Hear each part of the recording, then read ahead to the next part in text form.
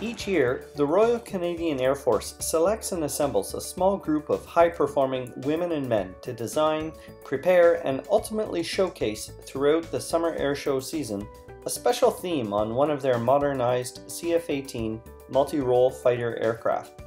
Commonly referred to as the Demo Hornet, it is known for being one of the most colorful and impactful flying and static displays at any airshow lucky enough to have it booked. My name is Sean Costello, and today I have the pleasure of speaking with Captain Jeff Chester, lead designer for this year's theme, about the creative process and the importance of teamwork. Let's get started. Sir, can you tell us which unit you're a member of and where you're based? I'm with 1 Canadian Air Division headquarters here in Winnipeg, based at 17 Wing. And 1 Canadian Air Division is kind of the overseer for this, as 4 Wing, where the airplane will be painted, is one of our subordinate units. And about the design for 2018, this year's theme celebrates the 60th anniversary of NORAD. Can you tell us a bit about NORAD and how this crest factored into your design? This is the crest for NORAD, the North American Aerospace Defense Command, which is a binational agreement between the United States and Canada. And this is the crest that's been around as long as I can remember for NORAD. And this is what we've based the whole theme on. As it's a celebration of NORAD's 60th, we needed elements from the logo and from the history of NORAD brought into the aircraft. And so this was kind of the starting point in terms of colors and symbols. Okay, so 60 years on, there's certainly legacy and there's a story behind this crest, and if I understand, your challenge was to convey that onto the surfaces of one of our CF-18s. That's right, yeah, because obviously CF-18 is a three-dimensional object. As a painter myself, an oil painter, I'm used to working on flat surfaces, and a lot of painters are used to working on murals and large-scale projects, but once you start wrapping it around the curves and bumps of an airplane, things get a little bit more difficult and challenging, and there's certain areas where you can and can't do certain things. So that was a difficult part for me, was taking what I looked at as a 2D drawing and then wrapping that around the aircraft. Okay, let's jump in to the artwork and let's have a look. Initial design. What do we see? So there we've got the top side and the side profile views. So you'll notice right along the side on the fences that we've got lightning bolts taken directly. So most of these elements are taken directly right out of the logo. We've got the lightning bolts on the tail. There's the globe, and on the wings itself, there's something a little bit different. And this, just to step back a second, I made about 60 different drawings for this design before this was settled. Wow. And this was not solely my effort, this was a team effort. Jim Beliveau, if people know who he is, he's designed the schemes for the jet for the past, well, couple of decades, I think. And he just recently retired.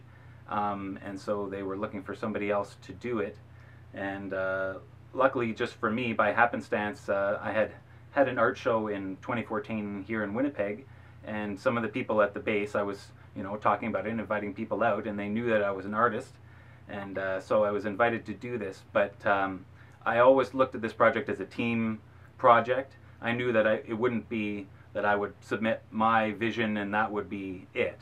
There was the theme that we had to look at, and we wanted to make sure that there was a lot of visual impact and it was very graphic, so that the airplane would look good.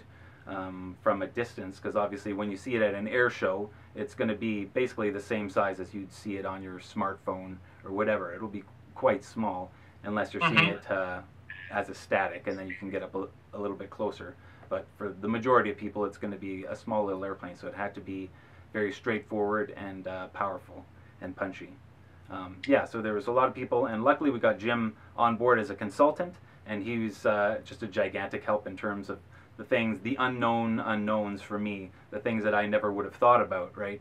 All the places where you've got little sticky grip tape where the pilot's going to stand, or what's called the Lex fence, which is a little vertical piece of metal that sticks up that you have to work around as well, and where things bump in and bump out, and yeah, so there's lots of little considerations, and Jim was invaluable there. So for the finish, this is all painted. None of this is vinyl. None of this is applied, right? So it all has to be designed ultimately in a way that I guess would be applied in layers. So there's a construct element to this, not just the finished design, but how would you go about creating the design? That's correct, yeah, and that's also something that I was in consultation with Jim with, because he's been involved in the actual painting of it for all these years as well. And there's a whole team of paint technicians that Jim's going to work with in Cold Lake, and they're going to break down step by step, okay, how do we, you know, take this from this design and actually put the paint on the airplane. I'm going to jump over to the V-stab at the back. We see that has the aircraft's registration number. That's right, yeah. And then we've got the elements, two of the elements again from the logo itself, the sword and the globe. And then I wanted to find a way to kind of tie in elements from the flags of the two countries. And so that's why I took that half of a star and half of a maple leaf and combined those and stuck them behind the sword there. Very nice. Final design element seems to be a removable component. Can you talk to us about the luggage pod? Yeah, this is the luggage pod. So obviously when you see the aircraft doing the actual demonstration at an air show, this won't be attached to the airplane. This is for the pilot so that when he's traveling across the country or over to the UK, such as this year where the aircraft will be going to the UK, this luggage pod will be attached so he can literally put his luggage and items in it and take them along. And this, even though the colors are very similar to the scheme, this is more of a tribute to a special thing that NORAD does every year at Christmas time, and that's the NORAD Trek Santa. And so this is a little Santa's belt here, cinching up the pod. Yeah, NORAD Trek Santa started back in 1955 by accident, actually. They had misprinted in, I think it was a newspaper, the phone number to call to see where Santa was, and the crew that was on duty that night for NORAD got these calls from these children and just decided to go with it and make up locations for where they thought Santa would be at that time, and I guess they enjoyed it so much that they did it the next year, and then it became a tradition every year. In addition to your reserve force and the expertise through regular force time, you also have other skills that came to play here, and that's more on the creative side and the artistic side. Can you tell me a little bit about that side of your history? Sure. Well, I went to University of Guelph, and actually I started out in biological science, and I was doing that for a year or so, and I took an art course as an elective to kind of lighten the load. And I had always liked drawing as a kid, but I never really thought of art as a career. But then I really started enjoying it, and I had a couple of great teachers, and I eventually switched over into art and got a degree in fine art, specializing in drawing and painting. And then after that, I taught art at high school for a year, but learned pretty quickly that that wasn't going to be for me for the long haul. And I joined the forces at that point, but I didn't stop pursuing art during that time. In fact, when I was in Moose Jaw and Portage on my flight training, I actually brought my easel with me, and I painted in the barracks after the flying was done for the day at nighttime, and I was actually working on a lot of old master copies at that time, which is a great way to learn how to paint, is by copying the old masters. That's fantastic. And then when I left the regular forces in 2014, part of that decision was so that I could try and pursue my art career even further. And so the reserves is perfect for that because it gives me a stable paycheck. I get a sense of accomplishment with the reserves, but I also get the time to work on my art and try and make a go of that. Where can people find some of your art? Do you show publicly or is it available online? Yeah, I've shown publicly. I've had a show here in Winnipeg this last year, and there's a couple of paintings up around town.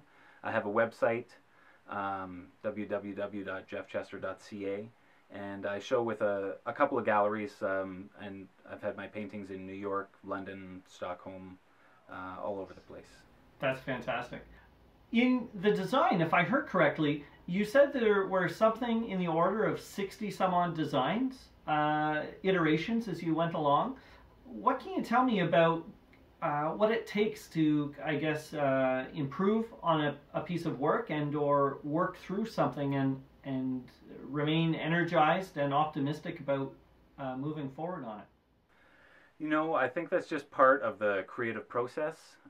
Anytime I do a painting, there's always a point about halfway through where I think this is not going well. Maybe I forgot everything I know about painting, and I don't know how I'm going to finish this painting. And it happens every single time, and I tell myself at that point, hey, this happens every time. Maybe you should just keep working at it, and you'll get to the end. And I do, but it still feels real every time. It's always a little bit of a struggle. I just think that's just the way it works with creativity, and I try never to settle just on my first idea. It's easy to jot something down in a sketchbook and think, yeah, that looks pretty good.